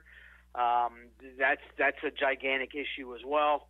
But DJ Lagway's there. He has, by all accounts, performed well in spring. He has an incredible number of physical tools. There is a learning curve. Even if you are a 5-star quarterback, there's a learning curve to college football. But defensively, there's just, again, a whole bunch to work on. You got to shore up the secondary, shore up the defensive line, and find a pass rusher. Now, I think they did a solid job in the portal. Not great, solid. I think DK is going to be a important addition. I don't think he's going to be as good as Ricky Pearsall was, but I think DK adds a veteran presence to Florida's wide receiver room, something that's needed. And defensively, Pup Howard, the Jacksonville kid coming in to play linebacker, where does he fit in? But this is an important spring. Again, a lot of reasons. for Billy Napier. Mike, is there a hotter seat in the SEC, or for that matter, the country, I guess, than Billy Napier in Gainesville? I don't think so. I think when you look at what Florida fans expect, you look at the success that the basketball team has had this year with a second-year coach. Florida did not have success in Napier's second year last year on the football field. So I think there is a ton of pressure on Napier. The schedule makes things more difficult. And, heck, 3 of the 4 non-conference games, they're playing Miami in the opener, they're playing UCF, and they're playing FSU in the regular season finale. So 3 in-state opponents. And, I don't care who you're a fan of. If your favorite team loses to an in-state opponent, that does not bode well, I don't think, for Napier's long-term success in Florida or even short-term success. You don't want to lose all 3 of those games. I don't know if you want to lose any of them, frankly. Mike Huguenin covering the world of college football with us here on 1010XL in Jacksonville. Mike, I go as far back in the memory banks as 1990. I'm 40 years old. I vaguely remember the AstroTurf with Donald Douglas, but honestly, my first real memories were Shane Matthews and Huey Richardson and the 90 Gators and on forward. And going back as far as 90 in my memory, I can never remember a schedule that looked like this on paper. Now, again, will it materialize into how hard it actually looks? We'll see. But here we are in March looking at this thing, Mike. Can you remember a harder schedule in the history of Florida football? No, that's the thing, though. It is March, and there's a lot of schedules look much tougher 2 or 3 weeks into the season, and a lot of schedules look a lot easier 2 or 3 weeks into the season. I mentioned earlier Florida opens with Miami. Miami right now, I don't know who's starting at running back for Miami. Mark Fletcher has a foot injury. Will he be healthy for the opener? And today, Henry Parrish, the number 2 rusher last year, decided to enter the transfer portal. So, and they already lost Don Chaney to the transfer portal. So, and they're breaking in a new quarterback, and they're trying to find some other receivers. So, but it does look like an extremely difficult schedule for Napier. But again, I think the opening game against Miami is going to tell a lot about both programs. And there's a lot of pressure on Cristobal, a lot of pressure on Napier. I think there's more on Napier in that opening game. It is at home. And I would not want to be he or anybody on his staff if Florida loses the opening game. Mike, Florida State begins spring ball this week, and look, they're replacing, I think, 18 contributors from last year's team. There's a lot of guys that need to be replaced. Jared Verse, Trey Benson, Johnny Wilson, Keon Coleman, Jordan Travis, and that's just to name a few. But obviously Norvell has done well in recruiting. We know what he's done in the portal. Has Florida State done enough this offseason to replace the great talent that they lost?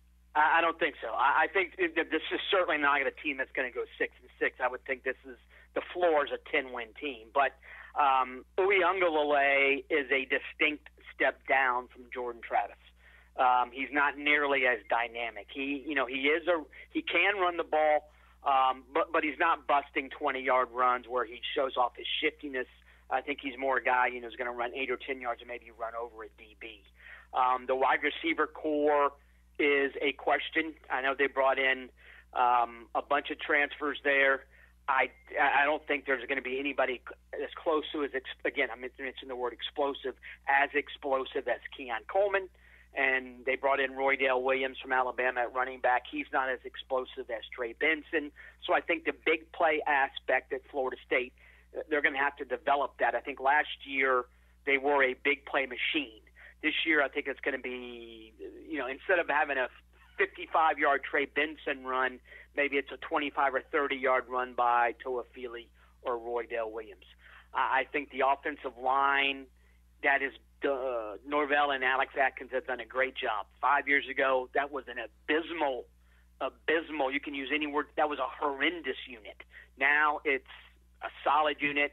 I think they go 8 or 9 deep. The question is, they got guys who can play multiple positions. I think now, the concern 5 years ago was, do we have 5 guys who can start? And this year it's, okay, who's starting?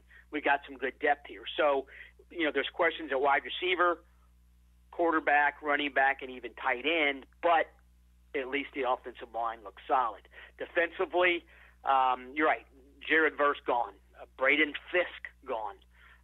The defensive line is I think at least a slight question. How good is Daryl Jackson going to be? The transfer from Miami who had to sit out last year. Interesting to me is you look at their projected starting defensive tackles. Both are from Gadsden County High School. You got Daryl Jackson and Joshua Farmer. And, you mentioned that your football fan then goes back to about 90. Well, mine goes back into the 70s. And back in the 70s, Florida and Florida State and even Miami, they had a bunch of guys from small towns in Florida playing all over the roster. And that's not necessarily the case anymore, though I do think it's interesting that Florida State's projected starting defensive tackles are both from a relatively small school, Gadsden County High. The secondary, they need Fentrell Cypress to step up and play better than he did last year. Shaheem Brown's a solid safety who's going to be his running mate.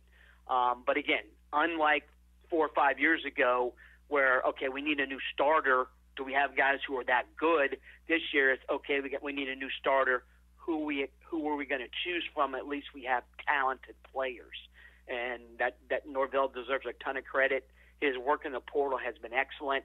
His recruiting class the past 2 years have been a lot better than they were his first 2 years and what Taggart brought in, and frankly the last 1 or 2 of the Jimbo Fisher era. So FSU now has talent to work with, and it's up to Norvell and his staff to pick the right guys to play. A couple of more from Mike Huguenin talking the world of college football with us here on 1010XL. Mike, quickly, the ACC at large, Clemson, Florida State, is it same old, or will anybody challenge them? Well, I think if you talk to people at Miami, they're very high on their roster, though, again, you wonder about their running back core. And Miami last year was almost 50-50 run pass. They bring in Cam Ward, who threw the ball about 60% of the time at Washington State. They didn't bring him in to hand off the ball 50% of the play. So it's going to be interesting to see how Miami tweaks its offense. I think, the receiving core isn't elite, but I think right now you can look at Miami and say, well, their receivers are better than their running backs. Defensively, Miami needs 2 new safeties, but I think Miami, Clemson, and Florida State are, they're going to finish 1, 2, 3 in some order. North Carolina is going to take a step back. I don't know what to think about Louisville. They were a massive surprise last year. I think Brom is a good coach, but they need some portal guys to pay off, including Don Chaney, the Miami transfer at running backs. But I think it is a 3-team race in the ACC, and I'm giving Miami the benefit of the doubt because I assume at some point the fact that they are a talented roster will mean something in a league that does not have a lot of talented rosters. Back to the SEC as we close out the college football conversation with Georgia. And look, Carson Beck, Mandarin High School product, obviously. A lot of people around these parts are rooting for that young man. Georgia looks very good. What's interesting is Texas is going to get a ton of national love, the newcomer to the SEC. We'll see about Alabama, life after Nick Saban. LSU looks pretty good, obviously. What's your thought at the top of the conference, Mike? Is it Georgia, Texas, or Texas, Georgia? I think it's Georgia. I'm not sure who this. I think Texas has a solid roster, but they lost 2 stud defensive tackles, and the SEC is a line of scrimmage league, even more so than much more so, frankly, than the Big 12. So that loss is going to be interesting to see how they overcome it. Offensively, there is firepower there. Ewers is back. You expect him to be better than he was last year. You expect a guy to get better every year. But if that's the case, and if you're Georgia, Carson Beck had a phenomenal first season as a starter. What's he going to do this year? So, they're solid at running back. They have a deep offensive line. They got receivers who are solid. Defensively, they're not ever going to have a true fall off. So I think unquestionably going into the season, you got to look at Georgia as the SEC favorite.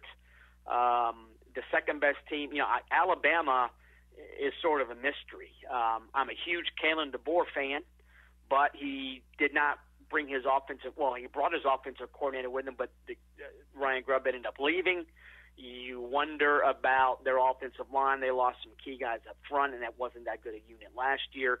Talent-wise, it's still a very good roster, but you're also going from Nick Saban, the greatest of all time, to Kalen DeBoer, and that's going to be a switch for the players. So it's going to be a more interesting season than usual, I think, in the SEC this fall. And I think LSU breaking in a new quarterback. What's Texas A&M going to do with a new coach? Can Missouri really be that good again? What's Tennessee? How's Tennessee going to be with Nico at quarterback? So there's a lot of phenomenal storylines in the SEC this year. We didn't even mention Lane Kiffin and Ole Miss. He had the best portal season of all. They are spending a lot of NIL money in Oxford, Mississippi. And I think every team you just named, Florida plays, by the way. Yeah, Ole Miss, LSU, Texas, Georgia, Florida plays them all. That's true. Hey, Mike, final question. Not to really go X's and O's in the NCAA tournament, but what does it say about the conference? 8 teams get into the big dance. Some think they can make some noise, including Tennessee, including Kentucky. Obviously a very good year college basketball-wise in the SEC. Yeah, I think that all goes back to Mike Slive.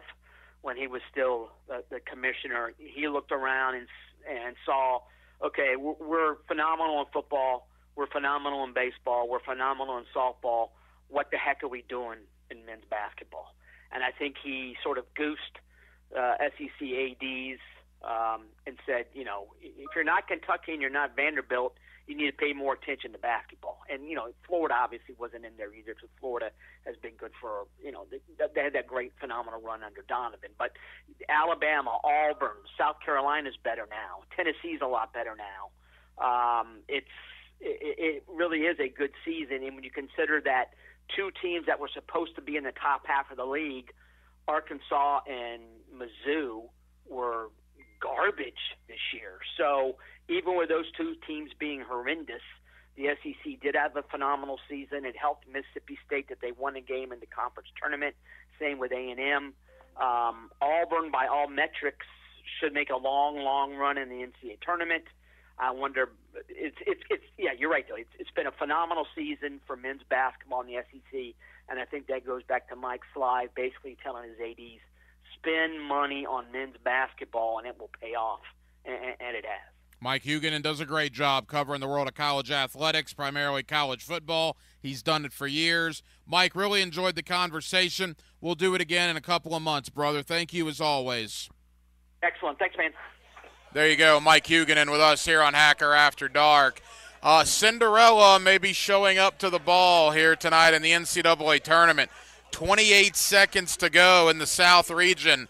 The 14 seed Oakland was up 1. Shot clock winding down. They just drilled a 3.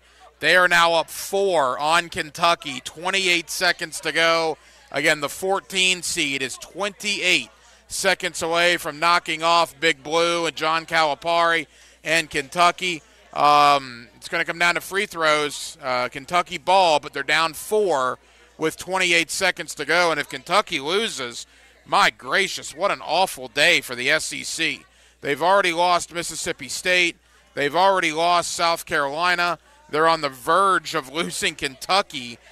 Tennessee plays tonight, but man alive, a great regular season for the Southeastern Conference has turned into an awful first round of the NCAA tournament. We'll come back. We'll let you know if Oakland holds on to knock off the Kentucky Wildcats. We're live, Mr. Chubby's Wings in Fleming Island. Love this location for March Madness. Love it for any sporting event. Great food, TVs everywhere, good fellowship.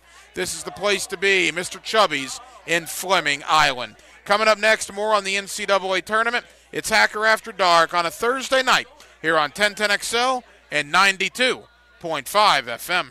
Your home for Florida Gators baseball is 1010XL. It's a weekend of baseball in Baton Rouge, Florida LSU. Friday night, Saturday night, and Sunday afternoon on 1010 AM. Wintertime at the Blue Crab House. You know what that means. Time for oysters. Buy them by the tray, broiled, half shell with Romano cheese, wine topping, or fried. And of course, each and every Wednesday, $1 oysters at the Blue Crab Crab House. Serving Northeast Florida since 1996. Make reservations by calling 260-CRAB. Jacksonville's best, the Blue Crab Crab House, off of San Jose on Jewington Creek Road. Duck Rooter is a full-service plumbing company that's locally owned and operated, fully licensed and insured. We'll be at your home in a timely manner, provide honest pricing, and ensure the job is completed correctly, or we'll make it right. Duck Rooter can handle all plumbing jobs, including repairing broken pipes, clearing clogged drains, to installing new fixtures, water heaters, garbage disposals, and full repipes for older homes. If you're stuck, call the Duck, 904-862-6769. That's 904-862-6769. Imagine waking up this time next week and being 100% debt-free. No credit cards, no car loan, no personal loan. Hey, it's Prosser here, and Loan Pronto's Equity Express line of credit can make that happen. Homeowners are turning their home equity into cash almost instantly. With Loan Pronto's AI-based system, you can get approval in about 10 minutes with almost no documentation, no appraisal, and no hassle. You can get hundreds of thousands of dollars out of your home. Use that money to pay off all your other loans. The average homeowner saves over $850 a month doing this. Listen, your home value's way up. You can use that to wipe out all those credit cards, get some money for a home improvement.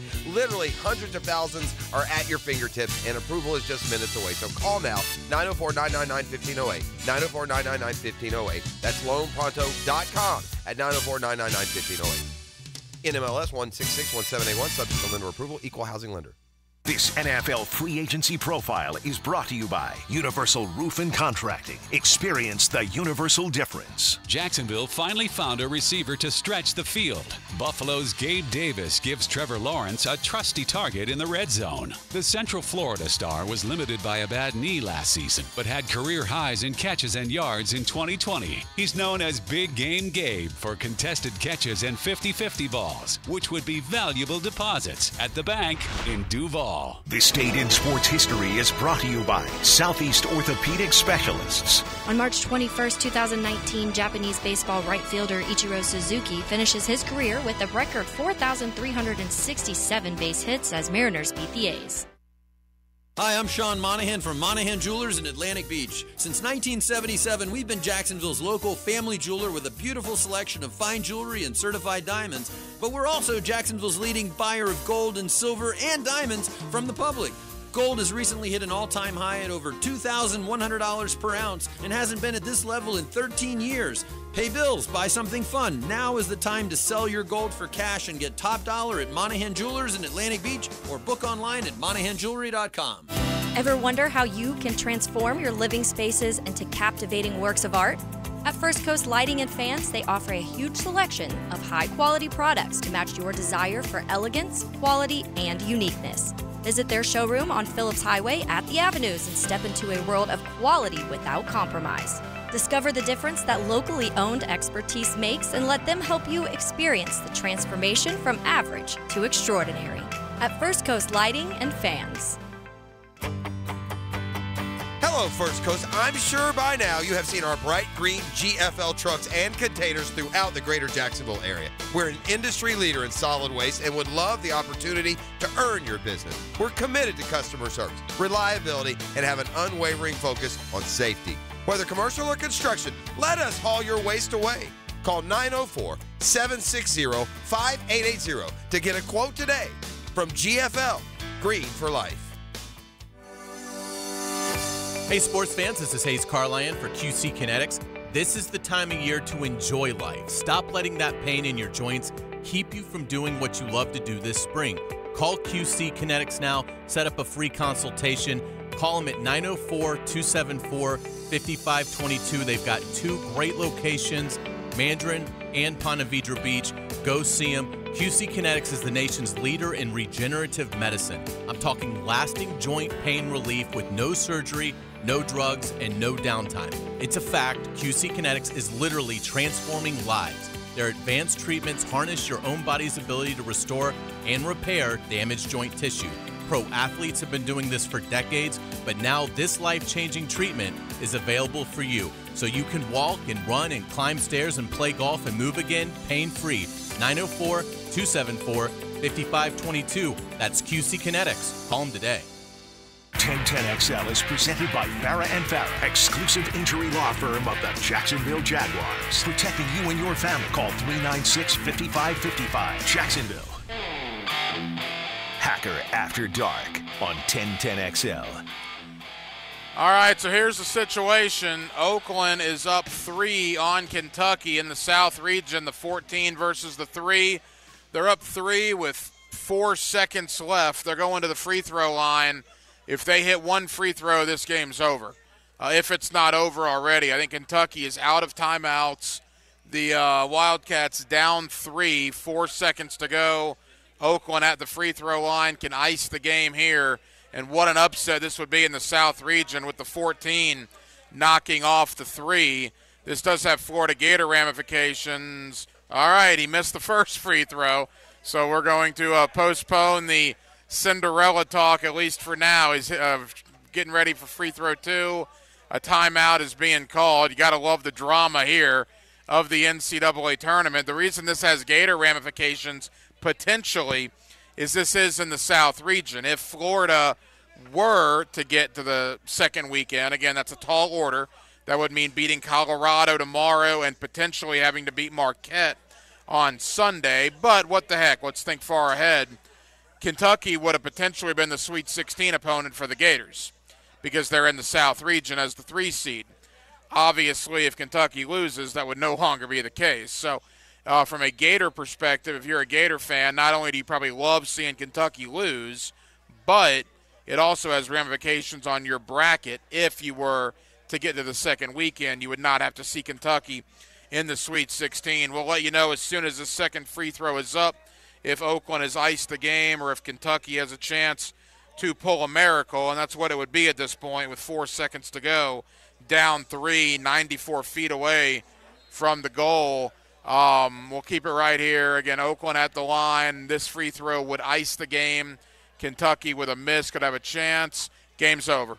Oakland makes the free throw. It's a 4-point game with 4 seconds to go, and this game is over. So the Southeastern Conference absolutely took it on the chops today with Mississippi State losing to Michigan State, South Carolina losing to Oregon, and now Kentucky getting upset by Oakland as a 14 has knocked off a 3. And that eruption that you hear are brackets everywhere, Denmark, just going up in smoke. McNeese State was my Cinderella that I had going to the Sweet 16. They're getting absolutely demolished by Gonzaga. And if that isn't bad enough for my bracket, I had Kentucky, I believe. Did I have them in the 8? I had a minimum Sweet 16. I might have had them in the Elite 8. So my bracket was awesome to begin the night. It has absolutely been devastated, Denmark, in the last 10 minutes or so. Yeah, yours, but everybody else. It's not like other people saw Oakland and all these other upsets, So, I mean, it's not like you're the only one in the boat.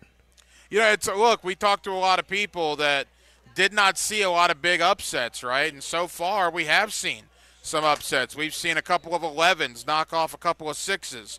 We're about to see a 14 knock off a 3 as the game is over.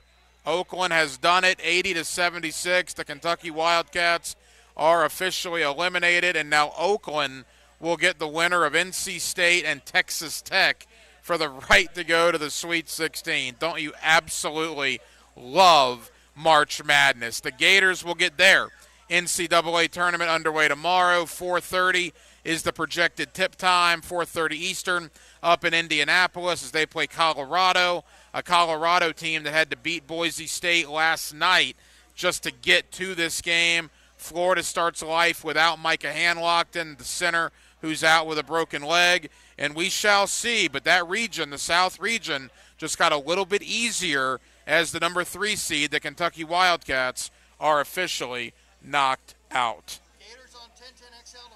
Gators are on 1010XL. That's right, Richie. Gators on 1010XL tomorrow. You'll get the Frangie Show on 92.5 FM and the Florida broadcast against Colorado will be on 1010 a.m. Speaking of the Gators, let's preview Florida's run in the NCAA tournament. Mark Wise of the ESPN family of networks, he joins me next. Hacker After Dark from Mr. Chubby's in Fleming Island. Great place to watch games. I love it. You will too. Mr. Chubby's Wings in Fleming Island. Come on out this weekend for NCAA hoops. Mark Wise next on Hacker After Dark. If you're wondering if it's possible to find sports talk radio made for Jacksonville other than 1010XL, good luck.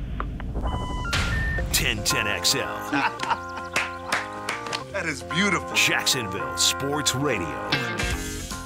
Right now, save big at Key Buick GMC, like up to $15,000 off all new GMC trucks, or choose $9,000 in savings with 2.9 APR financing for up to 72 months. Need some low APR rates? Key Buick GMC has them. Rates as low as 1.9% for 36 months, 3.9% for 48 months, 4.9% for up to 60 months, and 5.9% APR for up to 72 months. Across the street from Tinseltown, Key Buick GMC. Warm weather means the beach, fishing, golf, and more. Make sure to drop into Daly's and grab a cold case to go. From Bud Light to their seltzer, from Mick Ultra to Modelo, or your favorite crafts like Bold City or Sweetwater. Grab and go at your local Daly's. Meet Cheryl. Hey. She's on vacation and lost in the moment. Unfortunately, so is her Chase debit card. It's gotta be somewhere. Maybe she lost it at salsa night. These skirts should have pockets. Or maybe she lost it at Pilates. 3 and 2 and... But she's not worried. With the Chase mobile app, she can lock her card till it turns up. Tools that help protect. One bank that puts you in control. Visit chase.com/checking. Chase, make more of what's yours. Chase mobile app is available for select mobile devices. Message and data rates may apply. JP Morgan Chase Bank, N.A. member FDIC. Instant Keys. You don't have to go to the dealer. Instant Keys comes to you. Instant Keys saves the day if you have lost or broken keys. They can program new keys and remotes for nearly every make and model of vehicle at a fraction of the dealership cost. Fast, honest, and reliable locksmith service. Call 722-1111. Instant Keys. Instant Keys. You don't have to go to the dealer. Instant Keys comes to you. Nothing came easy, and he wouldn't have it any other way. It's blue-collar line of scrimmage football. I'm Tom McManus, and I join Jaguars Today Fridays from 10 to noon. Brought to you by Renewal by Anderson Windows and Doors on 1010XL. This is Keith Catlin for Catlin Truck Accessories, and we are so blessed to be in business for over 100 years. Over 100 years of the best product and customer service means you can count on Catlin. From Roll-and Lock bed covers to Lear toppers, Cam Locker toolboxes. Catlin Truck Accessories has you covered when it comes to your truck or van. We do those too. Got a fleet of vehicles? We can outfit them all. Who can you count on? Count on Catlin. One name, one location, 100 years. You can count on Catlin. Has someone you care about been arrested or had their driver's license taken away? I'm Susan Cohen, and I work with David Robbins at the law firm of Epstein & Robbins. We are experienced fighters for those charged with DUI, domestic violence, and all criminal offenses. In your battle with the justice system, there's only one thing you need to know. Dial David 24/7 at Epstein & Robbins, 354-5645. 354-5645. Are your kids ready to play this summer? Come check out the Y. Summer is a time for kids to explore new things and expand the limits of their imagination. At the Y Summer Camp, every day is a new adventure. Kids can learn about STEM, arts and humanities, athletic sports, outdoor games, and more. Registration is now open, but space is limited, and spots are filling up quickly. Learn more and find your adventure at fcymca.org. Search Summer Day Camp. Clearwater. John, I can't even mow my side yard. It's so soggy. Man, my builder sucks. Brent, calm down. This is a common problem in neighborhoods where houses are built too close together. You need gutters and a properly installed French drain that will soak up subsurface water. We can completely dry it up. So I can take my builder off my speed dial now, huh? Yeah, we got you, buddy. Let that builder bitterness go. Clearwater irrigation and drainage too. Dave Binion here with my son Ammon, who is the air duct cleaning manager at Zero Res. So Ammon, you may notice a little rattle in my voice and some puffiness in my eyes. That's because allergy season is coming on. Can Zero Res help? Yes, your health has a lot to do with the air you breathe. A clean and healthy home begins with clean air. At Zero Res, we can help clean the air in your home by cleaning your air ducts, cleaning the coils in your HVAC units, and fogging the system with a powerful antimicrobial that helps kill and control the growth of microorganisms in your air. We also have options for maintaining your clean air with our excellent inline air purifier and UV lights that will help keep your system clean and healthy. At Zero Res, we are more than just air duct cleaners. We're a clean air specialist. Have Zero Res air duct specialists out, and right now we'll give you $50 off your air duct cleaning, and while we're at it, we'll give you $50 off your dryer vent cleaning. Zero Res. Spelled forward or backwards, it's the right way to clean. CEROREC. Zero Res. Lauren Brooks here from Mayport CNC Fisheries. Growing up at the beach, I know good shrimp and oysters when I see them. They're local and they're fresh. That's why Mayport CNC Fisheries is my go-to for both. They have local shrimp in stock 7 days a week. Eat like a local at Mayport CNC Fisheries. 1010XL is presented by Farah & Farah, exclusive injury law firm of the Jacksonville Jaguars. Protecting you and your family. Call 396-5555. Jacksonville. Let's ring up another guest on the All-Pro Roofing phone line. Back here on 1010XL and 92.5 FM in the city of Jacksonville, we are glad you are with us. The 68 field NCAA tournament bracket release. Who will cut down the nets in a couple of weeks? Well, can anybody stop UConn looking to be back-to-back national champions? And what about Florida now with the injury to Micah Hanlockton? All that will be discussed with our buddy Mark Wise. You see him all over the ESPN family of networks, and he's always kind enough to join us here on 1010XL in Jacksonville. Mark, how you doing? Hacker man, I'm doing great. I've got game boards and brackets and travel itineraries. I wouldn't have it any other way, and I know that Dayton gets started on Tuesday night, but is there any two better days out of the calendar than Thursday and Friday, where all you do is watch these games all over the country? Absolutely, no question about it. I actually lump Saturday and Sunday in as well. To me, it's four of the best days in sports the entire year. And let's begin with Florida. Great run in the SEC tournament. They played 4 games in like 60 hours or something ridiculous. I'm not sure, about that scheduling, although that's the way it's always been. And Micah Hanlockton goes down yesterday, Mark. Just a tough blow for a good kid and really will affect Florida. But let's first talk about the player. You hate to see any time a situation like that arises.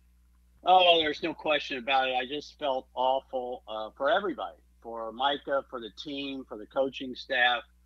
And I know his numbers don't jump out at people, but offensively on the glass, he is among the nation's leaders in offensive rebounds per minute played. That's a big deal for a team that kind of has hung its hat this year on their guard play and the ability of those bouncy bigs to go to the offensive glass. So it'll be interesting because they've had 4 bigs for 2 spots. They've played that way all year. And now they've got 3 bigs for 2 spots. And so one of the things that I was glad to see they did not draw a Thursday game for 2 reasons. 1, because of the injury, and 2, because you just played 4 games in 4 days that ended on Sunday. So that will give everybody an extra day, but it also gives the coaching staff an extra day to prepare for the what-ifs. You can certainly survive 3 bigs for 2 spots, but what about foul trouble? And so I think it's going to give them an opportunity to evaluate how they want to play if that were to happen in terms of maybe going small ball. Now, the problem with small ball, we saw this Florida team last year play that way, and they got crushed on the glass. I don't think that will be option A, B, or C, but it needs to be in the back pocket just in case. Mark Wise of the ESPN family of networks. So, you mentioned the 4 bigs. Obviously, Tyrese Samuel, Thomas Howell, and Alex Condon will have to pick up the slack. And that brings me to Riley Kugel, who's one of the most, just a questionable situation as to what's going on there. Was a stud last year, has had some good games this year, and then some games he's not even playing. I guess the question mark is, without Hanlockton, now Riley Kugel, I believe, is listed at what, 6'6", 6'7". I mean, yeah, I don't think he's quite that big. Okay. Could he be in a pinch if you're going to play small ball? Could he be a 4 in a 4-guard lineup? Yeah, in a pinch. I think that's a great way to put it. With Aberdeen and the way he played in Nashville, will that earn him more minutes as a 6'5" possibility? Maybe. There's no question. It's one of the ingredients that I think you must have in order to make a Final Four run. Is you must be healthy, and so Florida falls into that boat with Marquette and Kansas and Houston's front court. So from that standpoint, you're going to have to overcome that. And here's the thing. I mean, Hanlogden averages about 22 minutes a game. Well, the three bigs cannot absorb 7 more minutes each. Then you're playing, then Samuel's playing 36 minutes. And I don't think you want that. So they're going to have to figure out a way to get 3 or 4 minutes probably out of a small ball lineup. And some of that just may depend on matchups. Mark, let's imagine they win on Friday. They would likely face Marquette in round 2. Can Florida play with Marquette? Well, it depends on the health status of Tyler Collette. I mean, that he's the engine that makes the. Now, I say that. I also watched them play UConn very competitively in the Big East Finals the other night until the last 5 minutes. But I mean, Collette is just different, man. He's in that top 10 in the country, I want to say, in fouls drawn, and he's top 10 in the country in assist rate. He's an elite level point guard and makes them go. But yeah, I mean, at this point in time, could Florida win 2 this week? Absolutely. They've got the guard play to do it, and they've got the offense to do it. Mark Wise, all over the ESPN family of networks. The man has forgotten more about college basketball than I'll ever know, and he's a valuable resource for us here on 1010XL. Mark, thank you as always. Let's maybe do it again next week when the 64 gets whittled down to 16, and we'll see where we're at that point, my friend. Let's do it and enjoy the madness. And thank you to my buddy Mark Wise of the ESPN family of networks for joining us here on Hacker After Dark as the Florida Gators will get underway tomorrow. They will take on Colorado in round number 1 of the NCAA tournament. That is a 4:30 tip. If Florida were to win tomorrow, odds are it will be Marquette on Sunday. So we will see what the Florida Gators can do. Again, Micah Hanlogden obviously out. How will they replace their big man in the middle? Alex Condon will get the start, the freshman who has been very, very good for the Gators so far this year. Well, that'll just about do it. It has been a very, very busy Thursday night edition here on Hacker After Dark. We have a lot of people to thank. Of course, Mr. Chubby's out here in Fleming Island, man. What a great place to watch the NCAA tournament. This place was rocking all night. It'll be rocking tomorrow into the weekend as the tournament goes on. Mr. Chubby's out in Fleming Island. We always appreciate them having us out here on Hacker After Dark. Again, you heard from Mark Wise of the ESPN family of networks. Thank you to Justin Mello of the Draft Network to talk a little Jags and a little AFC South, both free agency and draft. Appreciate Justin taking time out for us tonight. My buddy Mike Huguenin, the man is a college football encyclopedia. Love talking college ball with Mike as Florida, Florida State, Miami, Georgia, all right now in the midst of spring football. And thank you to Matt Verderam of Sports Illustrated.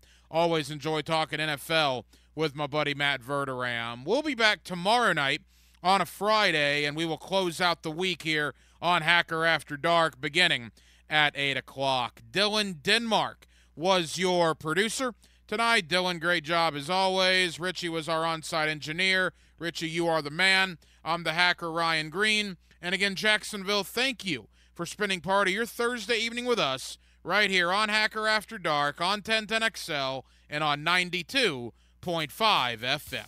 So for all of us here on HAD, have an absolutely terrific remainder of your Thursday evening, and we will do it all over again tomorrow night on a Friday beginning at 8 o'clock. Until then, so long from